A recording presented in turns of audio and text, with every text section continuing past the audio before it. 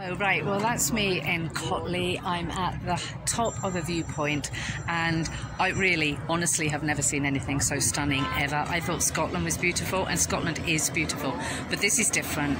The valleys, the heights, the river going through it, and I think it's the mosques and the building amongst it are just incredible. The roads on the way up are pretty dreadful, but we won't go into that. Behind me is the Indian border, right at the top there. You can see the line, and it's about 15 miles away. And behind me on this side, I'll turn the camera around in a minute so you can see the view, but bombs and things have dropped on here before, and it's not far away from a really kind of built up area as well. So it's you can see the reality of being this close to it and what you people live with it. Right through the middle there of the valley you can see the way towards Srinagar, and oh my goodness, it is stunning really, and the resources that they've got here are just incredible. I'm going to turn the video around. Can you see just now? I'm finding this trip, like I'm trying to relax and soak it all up and enjoy it, but my social media work, meaning I'm operating all the accounts and the WhatsApp groups, are making it very challenging. So apologies if I'm not managing to get through all the build up for the mandate, the support that we're hoping for tomorrow, and I hope I can get this message out there. It's an incredible place, and incredibly proud to be able to officially launch the mandate from Kashmir itself, and that is awesome. Obviously I'm not able to visit Indian occupied Kashmir. Even my YouTube channel and my Facebook page are no longer invited into India, so that is a great shame, but I can get this close to it.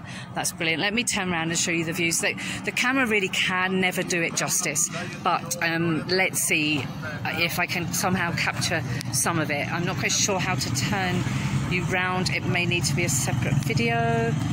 Okay, I'll do a separate video and I'll link them together.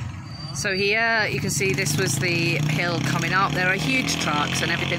I've never seen such a variety of vehicles anywhere. And so up at the viewpoint, not quite sure why the barbed wire is there, but there we go. Maybe it's to stop vehicles coming through, but we've climbed over it. So there's the border at the top there. Used to be trees all the way atop, I've been told, but have then been cleared. You can see, I mean, this is through to Indian occupied Kashmir, right through to Jammu, Srinagar. This river going through is just beautiful, stunning.